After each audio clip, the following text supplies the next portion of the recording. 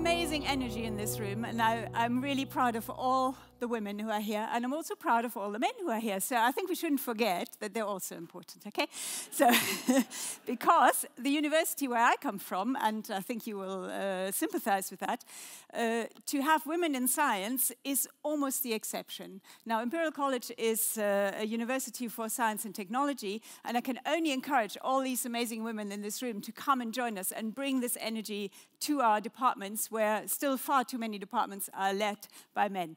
So anyway, I want to talk about Ada Lovelace today, and I want to give you a little bit of a flavor for what I do as a doctor, which is medicine is not in STEM, but science is, and how you can possibly try and bring these things together. And when I was thinking about this, I really don't know much about the Ada Lovelace mathematic formula, etc. That's really sort of way beyond me. So I was thinking about how can I relate to Ada with something that I have a background in, and that happens to be medicine. And when I started reading about her biography, I realized that she has got quite a history in not being quite so well. In fact, it said she spent most of her childhood sick. Now, I'm a paediatrician, right? If someone tells me they spend most of their childhood sick, I want to know what happened there. So I imagined what would have been the case if I had been a paediatrician in 1815, and how would that be different as a clinician scientist in a global sense today? And that's what I want to share with you. So first thing I thought, if I had been a paediatrician at that time, this is what I would have had to look like. So it would have been slightly scary. So I move on from that very quickly. But you know, could we have prevented her illnesses with the knowledge that we have about science and medicine these days? So the first thing I need to say is I think she had a really difficult start because she was meant to be a boy. Now, that's the first thing. Secondly, her mother walked away from her father when she was 1 month old and literally brought her up by herself, but was also quite a busy woman and not too keen on her mother duties. And, you know, you could almost think that she had a degree of emotional neglect, but she came through all of that, so she must have been a fairly resilient young girl already.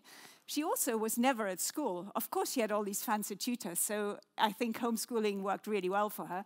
And the other thing is, when she was 18, she got married, and then she had 3 children in the space of 3.5 years. Now, that takes it out on women. And when you look through her biography, actually, you can see the impact of also being a mother on the way that she could advance her sciences. So the first disease that kind of came up was she suffered from headaches that obscured her vision. So I thought, oh, she must have been suffering from migraine. But more importantly, she had a couple of preventable illnesses, and I want to tell you what we could do for these illnesses today. So there was a statement on, of course, the first thing you look up is Wikipedia when you haven't had the time to read a proper book. Ada suffered from measles, and then it said she was paralyzed for a year. I thought, how is this possible? So actually, you know, measles is quite a dangerous disease. Who in this room has had the measles? Okay, quite a few people. Who's had the measles vaccine? Great. Okay, so because if you haven't had the measles vaccine and you get in contact with a person with measles, out of 1 person can infect 90 people, and out of those 90 people, about 7 will get some serious complications. And that's precisely what happened to Ada, because she got what's called encephalitis. And I've got a scan here for you of the brain. So encephalitis is an inflammation in the head that can really upset your balance, your intellectual capabilities, and can, well, as they say, paralyzed her for a year. I don't think it was quite so bad, but I think because everybody was so worried about her, they didn't let her get up.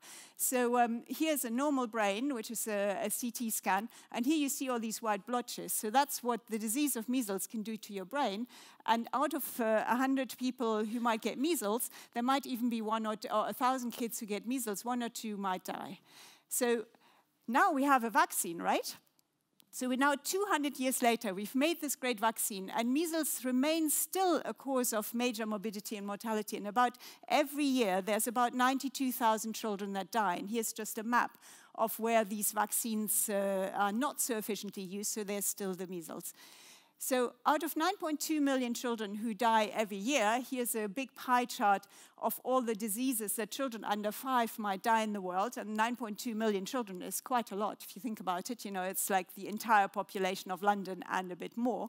1% of them will die of measles. So that's still 92,000 kids a year that die of a disease that you can prevent by a vaccine, right? So the type of vaccine that we use for the measles is called a live attenuated vaccine. I don't really want to go through all of this, but I thought I'd impart you some medical knowledge so that you also can take that home. And there is actually a global action plan to bring vaccines to children who don't get the vaccines and for diseases that can be prevented.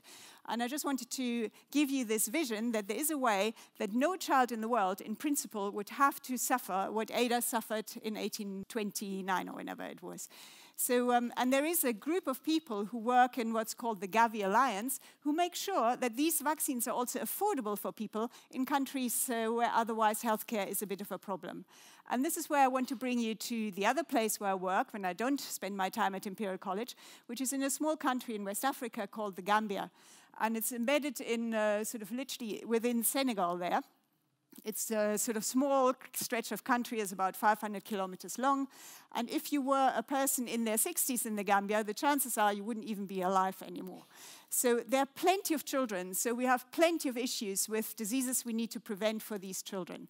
And I just want to show you a few pictures from the field so you've got a vague idea of what that might look like. You have plenty of women and children lining up for vaccine clinics. Everybody comes along.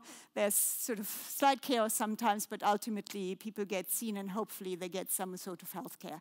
And what we can do in these settings is that we can assess who gets the vaccine, who doesn't get the vaccine, who does the vaccine work for, who doesn't it work for, because we have some facilities there which are actually paid for by the Medical Research Council to bring science or samples to the lab and then analyze them and bring the results back to the field.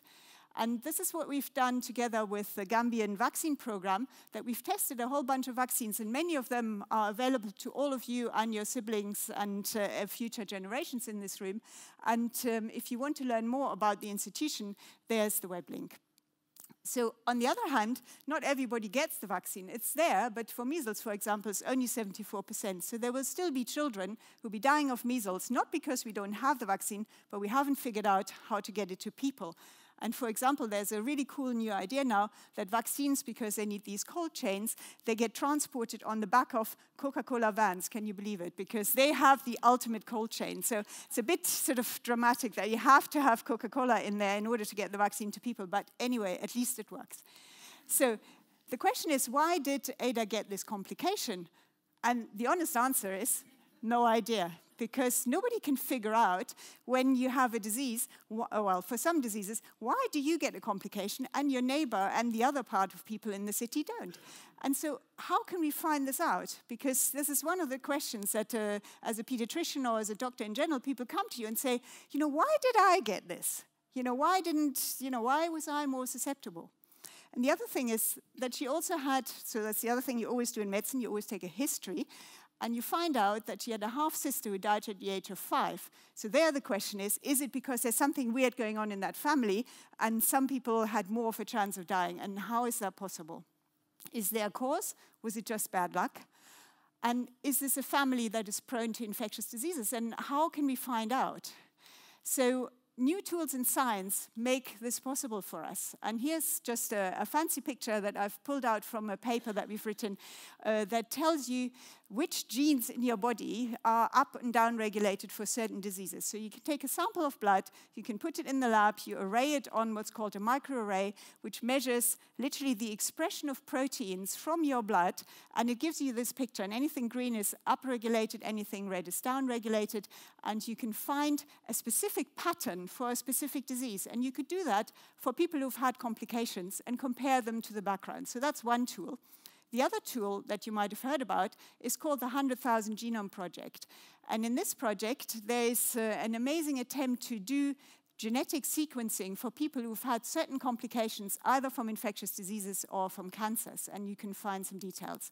So if you were a family or a person affected by a particular disease, you could volunteer to donate your blood so that the gene expression and the 100,000 genome people could find out maybe what was particularly special about you and your family. That doesn't yet give you a therapy, but at least it gives you an idea which pathways might be involved in you having a particular complication. So just back to Ada's sister, here I found this graph which shows what the mortality was like for children under the age of 5 between 1800 and 2013. So you can see here that there's been, this is the curve for the 1800s, and this is the curve more or less for today. So you can see that there's an enormous amount of progress has been made in children not dying of various diseases. And vaccines have a lot to do with that. And if you look at mortality in the 60s and you compare it to 2015, in England at the moment, of every 1,000 children, 4 die. That's still 4 too many.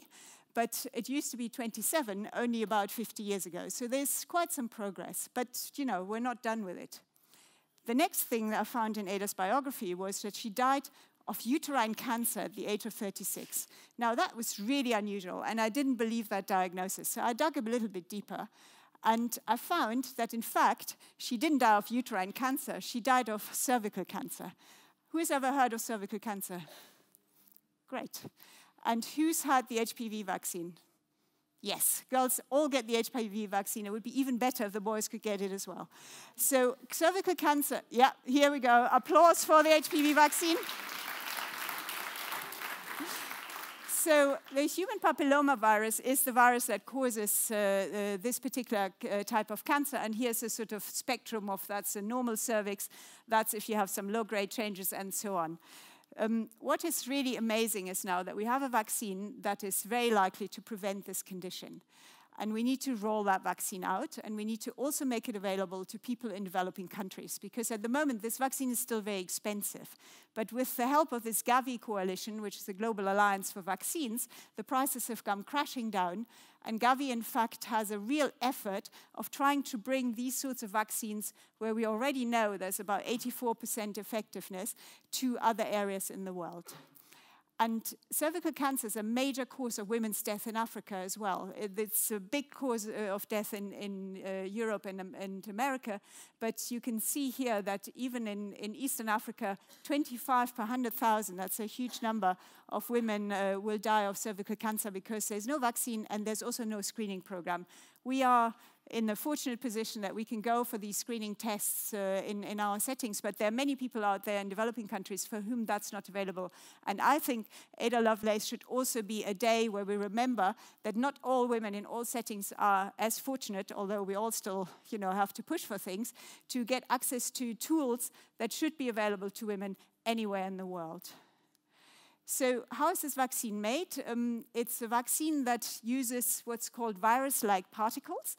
And basically, you take the DNA of a piece of the virus from the human papillomavirus, and you insert it into a yeast cell. So there's some other organisms that are very useful to combine, and yeast cells are very cheap, and they keep on multiplying, and then you can literally harvest your vaccine product and can stick it into an adjuvant.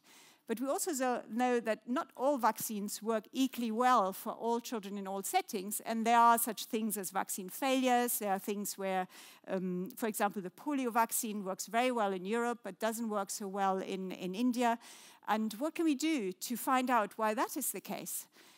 And so there is a new piece of science which actually will generate some discussion with the other people here in the room who also care about numbers and systems, and where I will bring the story back to Ada. It's called systems vaccinology. So here you don't just look at the antibody, which is the classic thing you look in once you use the vaccine. You also look at the genomic expression, the transcriptome, the way that the body reacts in terms of forming metabolites and proteins. And you can stick this all together, because it might be the reason why the polio vaccine doesn't work so well in India might be because people in India have different bugs in their gut, and when the poliovirus vaccine gets given to them, it doesn't induce quite the same immune response. So there's this whole system now where these pieces of information can be stuck together, and we can learn from biology, technology, and computation. And computation has become more and more important in science. And I couldn't run my laboratory now without having bioinformaticians, without having people who can generate this incredible chip technology, without having chemical engineers, in fact. And how can you get involved? Well, you can become a scientist or a researcher. You can become a research participant. And bringing it back to Ada, we want to talk about her achievements and not just her illnesses. I think Ada had not just the foresight to think about the machine, Babbage's machine, in the context of what other things could be done, but I think, in fact, she was already a pioneer of what is now called machine learning. Because, as she often pointed out, actually programming something inevitably lets one do more exploration of it. And this is where the science is these days, between medical science and basic science and computation. And we need women being involved in medicine, in the computational side, and in the basic sciences to bring together this system. And I invite you all to join that, and thank you.